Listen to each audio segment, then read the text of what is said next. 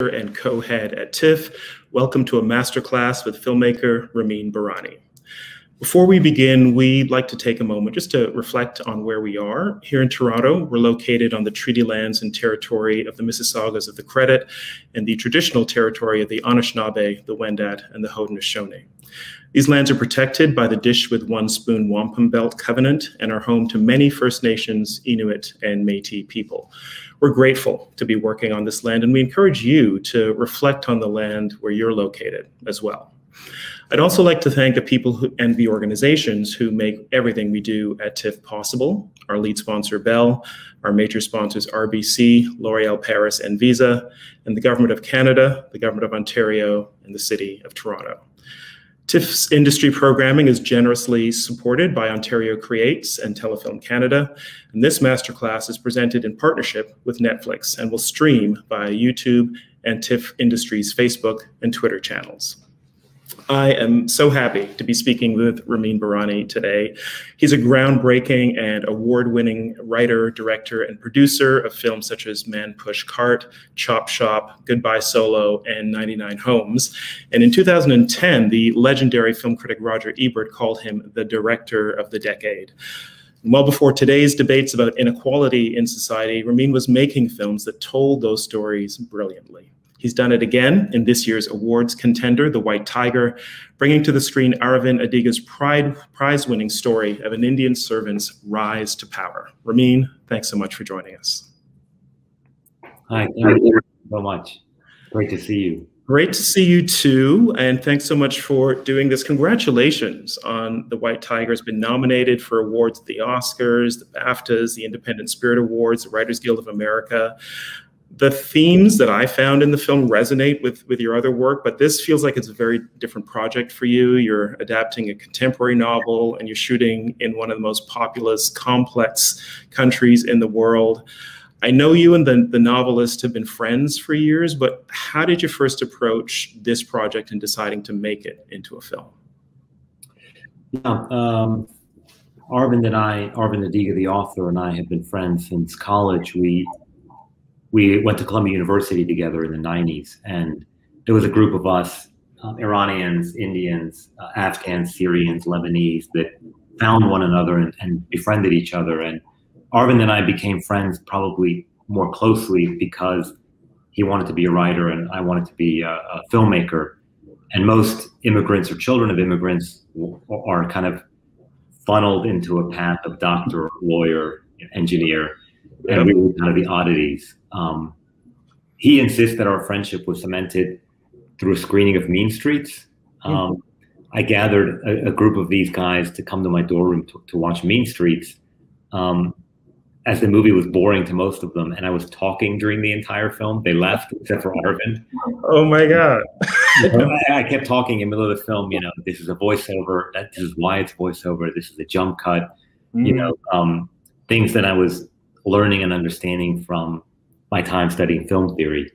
And Aravind was really interested in all this and saw something in the film. And so in a way, our friendship was cemented through movies. And it's still, probably we talk more about movies than we talk about books, although we do talk a lot about books as well. I want to ask you a bit about adapting his book into a film, because you have known each other for so long, and obviously that friendship has been important creatively as well. But adapting a novel is never easy, and one of the hardest things is actually capturing the perspective, the voice of the book, and I feel like you've done that so well here. Can you talk a little bit about how you approached that, what decisions you made in terms of capturing the perspective of the protagonist Balaram on screen? Yeah, I mean, I had been reading the novel for a long time. I first got a rough draft of it, which I still have saved in my laptop, in 2004. Wow. 4 years before it was published. So I knew the book really, really well. And, you know, the first thing was just reading it 2 more times and taking a lot of notes before I started working. And his voice is kind of what makes it jump off the page. It's a first-person narration. So you don't have access to other characters' thoughts. You don't really know their backstories. In some cases, you just know the glimpses that Balaram is able to hear or see or what he imagines them to be. Mm. And so it was quite tricky because you had to develop a lot of the characters or create them from scratch. And at the same time, the tone of the voiceover and the tone of the novel was probably the trickiest thing to do. And that's, I think, part of what maybe makes you say it's similar to my other films, but different in a way. And it's that tone that was so different because it has a biting humor and a sarcasm. It has a playful quality, the book does. As you read it, you enjoy it. There's something fast and fun about it. And then in the middle of the novel, it breaks. It's kind of broken in half, and in the second half, it becomes more hallucinatory as we go into the nightmares he starts to have, or visions he starts to have, as he's kind of put under a lot of pressure and starts to contemplate a murder he's going to commit. Mm-hmm. Capturing this tone was, to me, the most important thing I wanted to do, and I felt the biggest challenge because I'd never done anything like that before. You said you had been reading the book since before it was published, 4 years before. When did you know you were going to make it into a film? Did he approach you right away about that? No, I had always wanted to make it into a film, but when the novel came out, it didn't quite seem like the right time. It was such a kind of huge moment in Arvin's life. You know, it was his first novel. There was so much going on with it. And it also seemed very unlikely to launch that movie at that time. A movie in India with an all-Indian cast, you know, with significant portions of Hindi dialogue. And it's epic and huge. It was not a cheap movie to make. So the odds of making it then seemed limited. And to be honest, I don't think I would have known how to make it at that time. I had just finished Goodbye Solo, which you screened. I want to say thank you. You've been screening all my films since Chop Shop, and oh yeah, you've been a real supporter. Yeah, always. Yeah, and it's always a pleasure to come there with my films to see you and screen the films. In fact, at that moment when he won the Man Booker Prize, I was in London presenting Goodbye Solo at the same time. We actually met, Arvind and I, the day after he got the award. I don't think creatively I would have known how to tackle it at that time. What changed in the meantime? By the time you did sign on to make it, what had changed for you? Well, I had made 3 more films. I had done 1 television pilot. And so I had gained a lot more experience, including from missteps. Those always teach you the most. Projects that you work hard on but don't really turn out the way you hope they would. You end up learning a lot from those. And I don't know, I felt more confident as a director, more willing to take risks. You know, I remember actually I was at TIFF doing a week of teaching or working with young filmmakers, and in my group of people was Claire Denis, which was amazing to me because God knows how I admired her films and how much I, grew up watching them. And then there she was. So her and I were talking about the freedom we feel in making films because there's no pressure of financier and is somebody going to watch this one day and how will it recoup its money for the investors. You don't have to think about any of that. And both of us were talking about, and she has so much risk taking, but just how to translate that into feature films, that kind of freedom of it doesn't really matter what happens. And I remembered that conversation with her at TIFF, and I've been searching for that kind of freedom of risk taking that I felt was in the novel also. It was a risky book. And I think that comes to some degree out of the youthful time when he wrote it and the youthful time when I was making my first films, where you didn't think much about anything. You just kind of made what you felt like and just kind of recapture that energy. I'm so glad to hear that, and that you had that that connection with Claire Denis. That was our filmmaker lab, which we run every year during the festival for filmmakers who are on their way up in their careers. And I'm glad you're able to be a part of that. I want to ask you about casting the lead, about Adarsh Gaurav, who plays Bahram in the movie, and who is fantastic and has gotten some awards attention for his performance as well. It wasn't that well known, I don't think, to audiences, especially outside of India. I think he's still fairly early in his career. That's a big role. And I think he does so well, especially in that transformation from a fairly naive villager to a very cunning, urban, sort of corporate predator in his own way. Can you talk a little bit about what you needed from him, the casting process, how you landed on him, and how you created that performance together?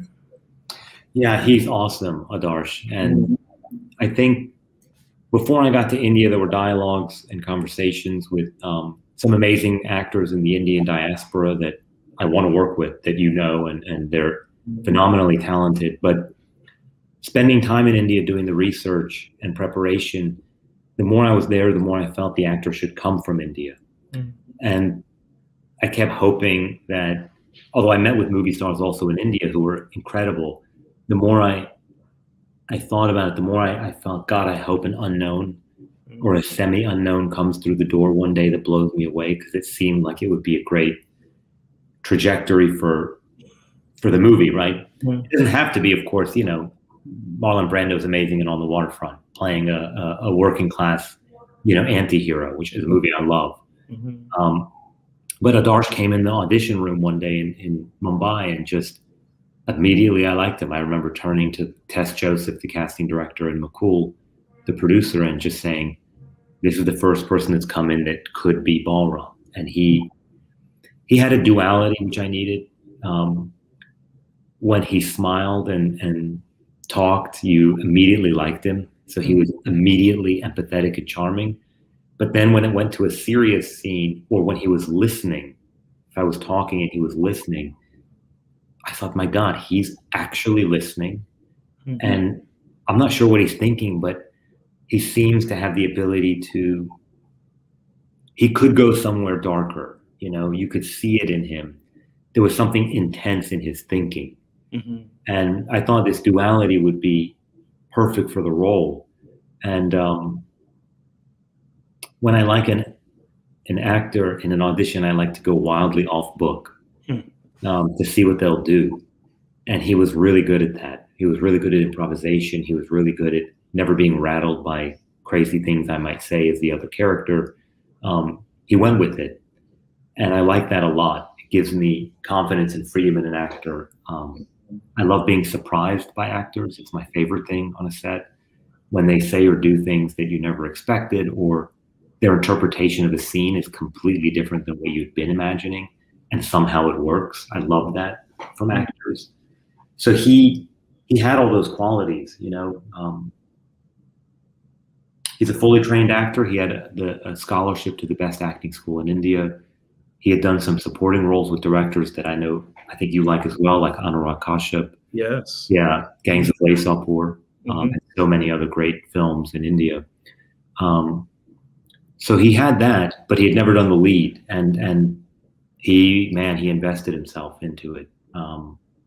Yeah, he has this incredible kind of Quicksilver quality, which partly is the character's demand as well. He responds to situations constantly, and he's trying to navigate and shift as he goes. But if you feel like as an actor, he's got that as well. He just feels like he's, like you say, like alive to every moment in every scene, which is totally, yeah, rare. He spent 2 weeks in a village researching, living anonymously there. He worked in a tea shop in India, in Delhi, for several weeks, getting paid like a nickel a day. Really? Yeah. He actually, he did not show anyone his identity, which made it hard to get a job. He didn't want to show his name. He went introducing himself as Balram, and he would get the costume from the costume designer. So he went dressed as a Balram, and it's an interesting story. He worked in this tea shop for a couple of weeks, and he and I had a great rapport. Whenever I was doing callbacks for other parts, he would come. So he and I kind of rehearsed the movie through callbacks and explored scenes in callbacks together. And so I texted him one time. He had a burner phone. It had my number and his mom's number in case something happened. He didn't carry his normal. Yeah, when he went to this job, yeah. And so I texted him and I said, could you please come? I want you to do a callback with this other actor. But he didn't know how to get out of the job. So he told the tea shop owner, I have to buy some bananas. And he went to buy the bananas. He started running and he ran and ran and ran all the way to the production office. We did the callback. Of course, he lost that job. He couldn't go back to it because why had he left? Yeah. Now he's wandering around Delhi without his ID, trying to get another job for a couple of days, but no one would hire him. Until one day, these men are loading some heavy, sharp metal into a truck. And they see him wandering around. And they say, hey, come over here. And he goes over there. They don't say, would you like a job? And we're paying this much money to lift this metal. They just said, pick this metal up and put it in this truck. And he did it. And his hands got torn up and they paid him a small sum of money. And that was that. And then he came to the office and we put some medicine for him. But it was amazing that he must have found some mood or atmosphere of being servant, low caste, invisible, that they didn't ask him if he wanted a job. They just said, do it. And he did do it. Right. They just assumed that someone who looked like him would do it. That's right. Yeah. Yeah. Which is interestingly, is kind of what a big part of the movie's about. Yes. Yes, definitely. A man who has so much potential, but is trapped by his caste, his situation, his lot in life, his race, religion. It could be so many other things in any country in the world. Once you had cast Adarsh, were there things that you did in the production in terms of just nailing the specifics of his different stages in the story, and costume, hair, his teeth, all of those kinds of things, because he has very different looks, and people do read each other, like you're saying, in India, based on how they're dressed, what they look like, how they're groomed, all of those kinds of things, I guess, as they do everywhere. What was that part of it like, just creating his look? That was fun. I mean, we had, you may know this, my cast was entirely Indian. My crew was 99% Indian. I brought only 5 people from the West. And so the costume designer, Smearty, did a phenomenal job with his costumes. And we talked about that transition of, he has an important scene for him with Priyanka where she chastises him for his pond-stained teeth, and he's touching his groin and he smells. And so he goes to the market to buy new clothes. So we talked a lot about what would those clothes look like, and when would he wear it? When is he dressed in the servant uniform? And then a lot about what he was going to look like as an entrepreneur 3 years later in Bangalore. I remember the initial costumes were a nice shirt, like maybe what you're wearing, or a white shirt and a suit, like a jacket. And I thought, this is a little boring because he's finally free to do what he wants, and he may have wilder dreams. And so I remembered my friend Ahmed Razvi, who's the lead in Man Push Cart and is a supporting role in Chop Shop. He's a Pakistani guy who lives down the street from me here in Brooklyn. And when he would go out into the club, he always had some very wild shirt. He had a ponytail. Yep. Oh my God, if I take Ahmed Razvi's look and I just amp it up a little bit, it could be really good. And so we gave him a ponytail. And we gave him a belly because he wants to have a big belly, which is in the film. And we kind of gave him this wild look of very cool shirts. But he's free. He's a man who has a chandelier above his head in this office because he wanted a chandelier. Chandelier, yeah. He wanted one. That's in the novel. That he's like, I'm free. I should have a chandelier. And why shouldn't I have it? So. Reminded me of, and I don't know how you'll take this, but Scarface, yeah, sure, Scarface, yeah, because he has money, he can get gaudy things. Right. Yeah, he can be as gaudy as he wants to be. Yes, yeah. And the other thing we talked about was something I learned from Werner Herzog is he's always asking his actors, how are you going to move and walk? And so that's a habit I've picked up of talking to my actors about how will they walk and what is the walk of this person. And Balram Adarsh one day in a callback said, "Ramin, do you have some time?" I said, "Sure. What's going on?" He said, "I have 12 walks I want to audition." 12. 12 different walks. Yeah. And he showed me them.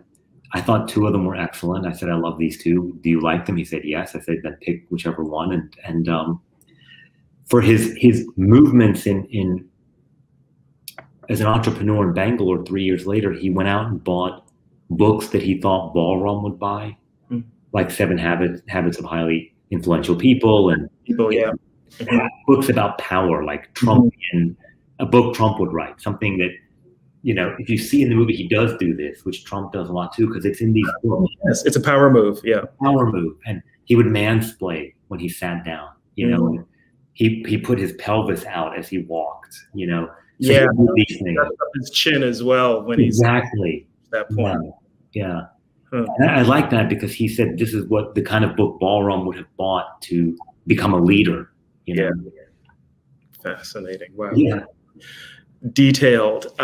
You mentioned Chop Shop and Man Push Cart, and I know that in your early films you often worked with actors who weren't professional actors when you cast them, but more recently you've been working with major stars. You mentioned Priyanka Chopra Jonas and Rajkumar Rao in this film, Andrew Garfield in 99 Homes, Zac Efron in At Any Price. Mike Shannon, my favorite. Yes, and Michael Shannon, who was amazing in 99 Homes as well. I'm wondering how you adjust, if at all, your approach to directing the actors you work with, whether they're newcomers or professionals, Indian stars, Hollywood stars, that kind of thing. Is there a different approach you take? You have to adjust for each actor and what they need and want. But in general, what I try to learn from working with non-actors and what I've been implementing more and more with each film is some kind of loose freedom on set. I have a shot list prepared. I have a floor plan. I've talked extensively with my cinematographer and operators about what I think the visual language of the film is going to be, which lenses, what mode of camera, studio mode or steady camera, handheld, etc. But once you arrive on the location with the cast and you do a private blocking rehearsal, to me, the first thing is just for us to watch this together, including the actors, and just to ask ourselves the question, was this any good? Is this a film we actually should film today? And if so, why? And if not, maybe there's a real problem with the scene, or maybe it's just not that interesting of a scene. And wouldn't the producers be happy if we said we're not filming it? So you give yourself the time to do that every day. Yes. Amazing. Usually you don't end up cutting the scene in that moment. You usually end up filming it, but often you do make discoveries that no one had ever thought of before. And the #1 word on this movie was search. So it was a challenge to the actors, to myself, to my core creative team on the set. How can we search for something more today?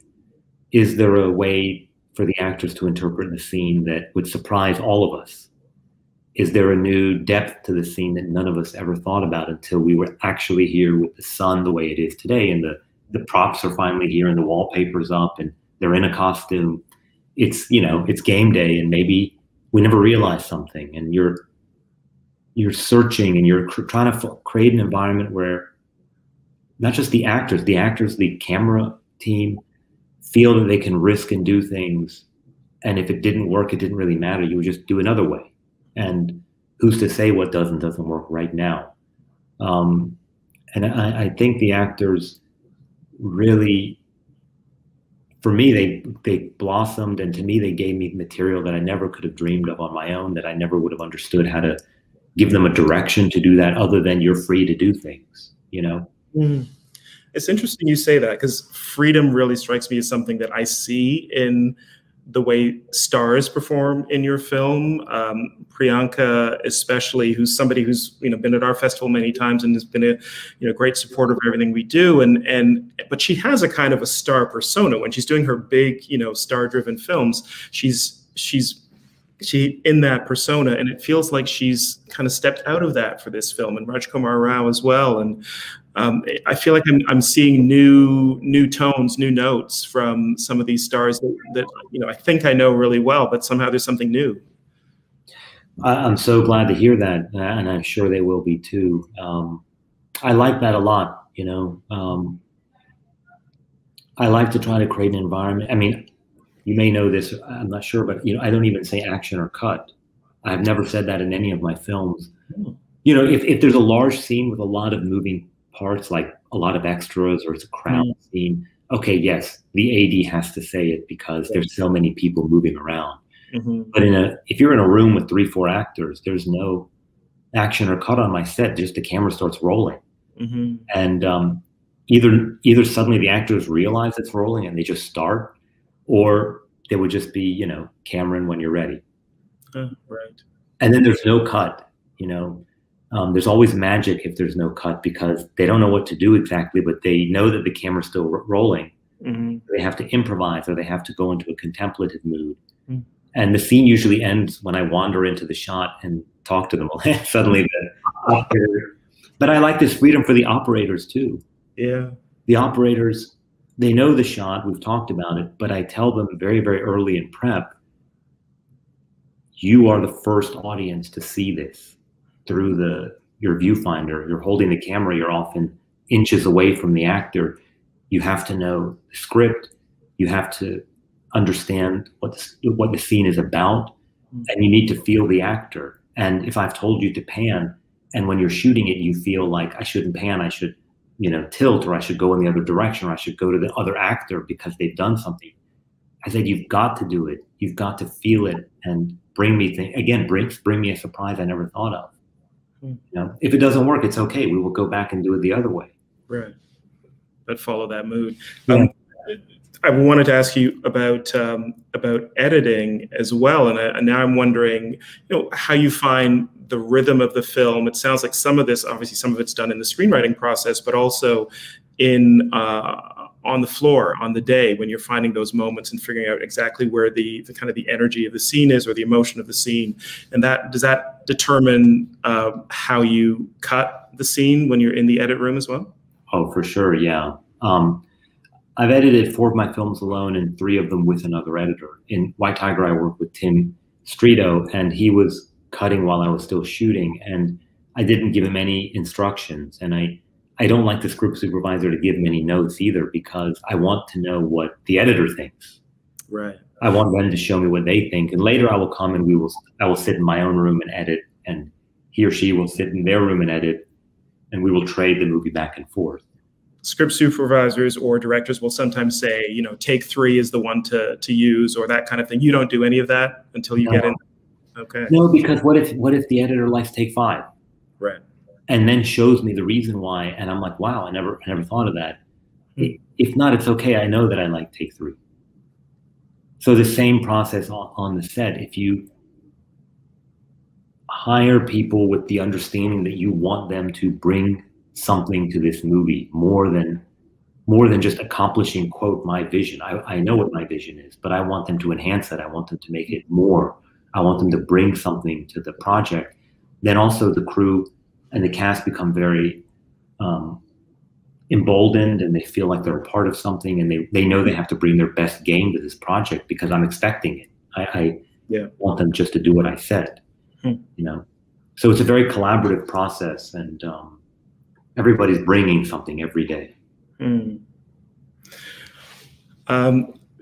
talked a lot about the production, the technical side of filmmaking, which I find fascinating, and you've clearly, developed certain approaches over the course of your films that work really well. But I want to ask a little bit about just some of the themes that you work with as well. For me, what I often see in your movies is this kind of eternal conflict between the profit motive and human empathy.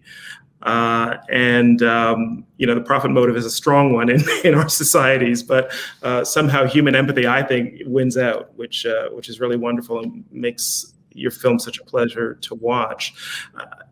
Do you have a sense as an artist, as a filmmaker, of the certain things that you're just drawn to, and these are the themes you're going to approach, or does that emerge from the films once they're done? some things emerge as you're working on it, but usually there's an understanding early that I'm drawn to that subject matter. And it's kind of what you described. Capitalism, let's say, corrupt systems of power that we all live in, which of course includes money and wealth and a corrupt justice system, a corrupt political system, and how these things impact, let's say, the working class, or even below working class, let's say at or below poverty line, immigrant characters. So basically characters that we don't typically see in movies.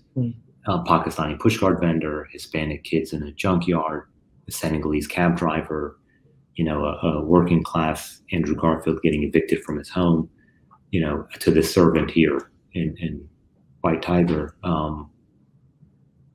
Characters you don't typically movies aren't made about them, right? We're seeing a little bit more of that now in the last couple of years, and we're seeing that being embraced in a different way, I think, by the industry and by distributors. Are starting to catch up and realize actually people crave these kind of stories.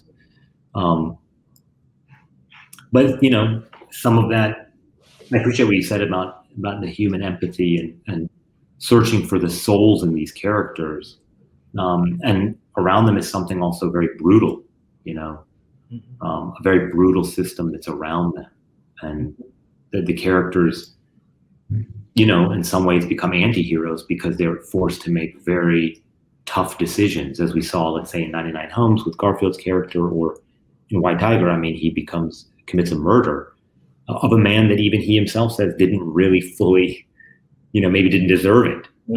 He wished he had killed the other guy. And even then, murder is a serious decision. Can I ask you when you first became aware of inequality as something that upset you, that really bothered you? Did you see it in life around you, or was it something that came out from reading or watching movies? How did you become conscious of that first? I think it was really in the household. Both my parents are from Iran, as you know. I was born and raised in North Carolina, and my father comes from a very poor background. He comes from a village very similar to the one in the White Tiger. In fact, a lot of the things in the White Tiger for Bahrani were, in some way, I understood them because of my dad. I lived in Iran for 3 years and spent a lot of time in those villages in the deep south, Borozchun, Daleki, the small villages. And I grew up hearing those stories. I don't want to say just stories of hardship, because he always told them laughing and with the humor that goes with them, which I've tried to have in the films. Like in Chop Shop, the kids seem to have no understanding that they're poor, and they have no pity for themselves. They're just endlessly resilient and joking and laughing.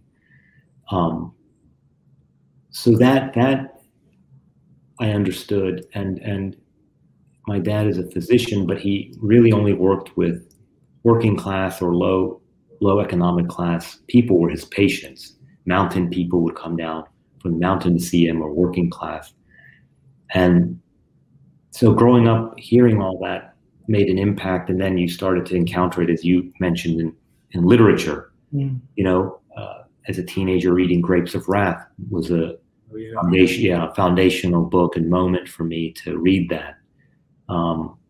Dostoevsky was always probably more than any writer, was Dostoevsky was the one that impacted me, getting in this, including themes around how can one talk about morals when you're hungry and have no bread? And then really for me, it was living in Iran for 3 years that kind of helped me understand, or through whatever mysterious ways the world works, pushed me into the kind of movies that I decided I wanted to make. How old were you when you lived in Iran? I was in my early 20s, 23, 24, 25, in that age, in the late 90s. And when were the most idealistic? Yes. Yeah. I think from teenage years to 30, in that age range, personally for me, was when the life and literature and movies impacted me the most. I still read all the time. I watch movies, and they impact me. They sometimes impact you deeply, but I find that those early ones are the ones that kind of leave a deep mark. Yeah, me too. Yeah. And so the living in Iran and the Iranian cinema of Kiarostami, Amir Naderi, Mohsen Makhmalbaf, those made a mark, you know, as well as, let's say, Ken Loach and Paul Laverty's work together, and others, so many others, that led to making these kinds of films. You know, in Dostoevsky, he has very long scenes, and they're often with lots of characters in one room. And the characters are of such disparate ways of life: rich, poor, generous, miserly, religious, atheist, you know, radical, and conformist. And he puts them all in one place. And I always wondered, in American society, I never encountered these people. You know, unless you force yourself into a situation you don't belong in, you don't meet those people. You just meet the people that are supposed to be in your circle. Yeah. In Iran, I would meet those people daily.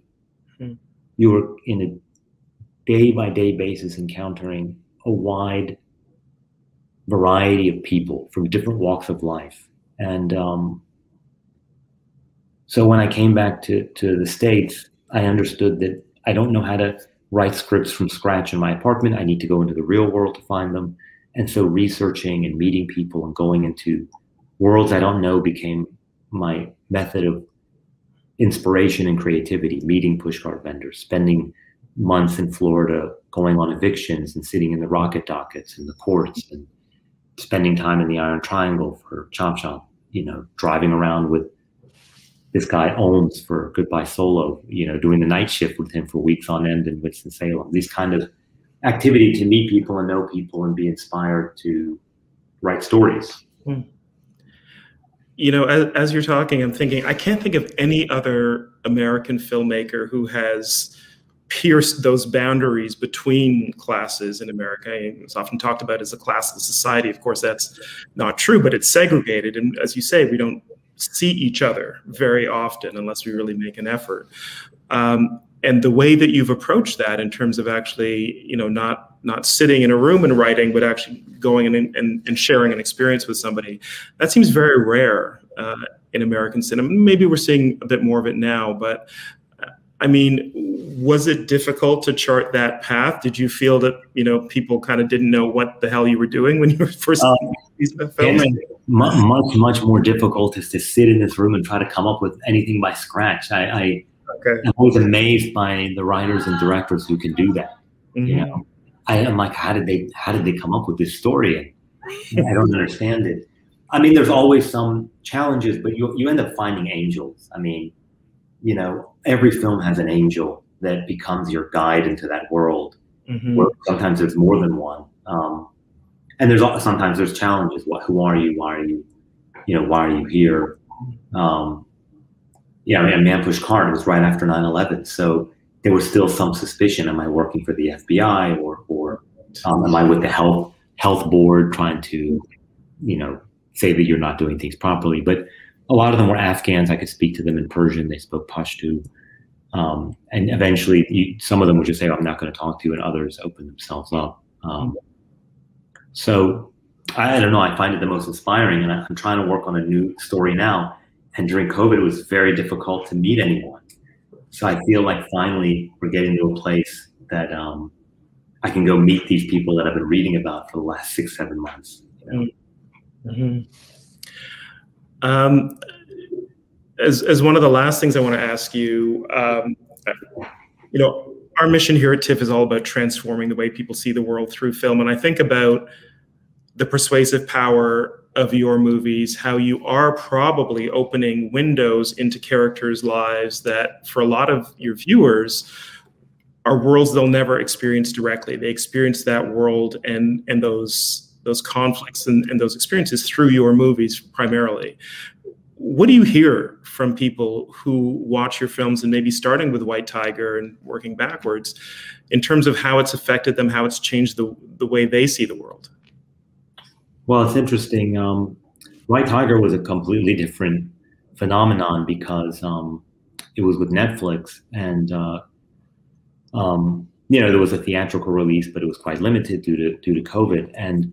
But unlike my other independent films, suddenly it was at 200 million people could watch the film in 200 countries and 35 languages immediately on the very first day. This is so new and unusual for independent filmmaker to have this. I guess it's just new for everyone. And so the film was seen, I think they told me conservatively, by 60 million people in 1 month.